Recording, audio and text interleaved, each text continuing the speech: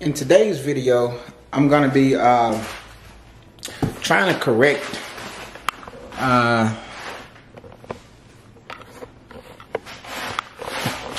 this situation here. Let me step back so you can see. This is what we have. Some paneling was installed by the homeowner, and they tried to get some wood putty as advertised as stainable. So I'm assuming that he thought he was going to be able to get a seamless look here. But normally what we do is we install these strips to cover up seams.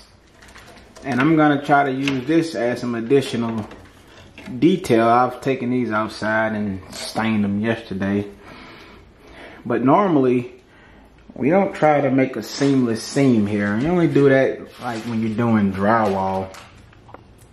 Normally when you're dealing with paneling, you install strips.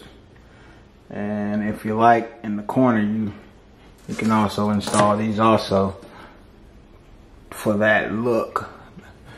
But what I've been asked to do is to try to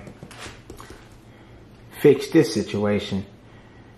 So if I would have done it, that's the way I would have suggested and done it. But so I'm gonna be trying to correct this.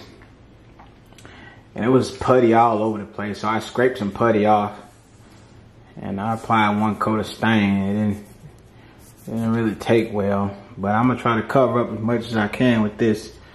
And if I have to add any additional stain, that's what I'll be doing.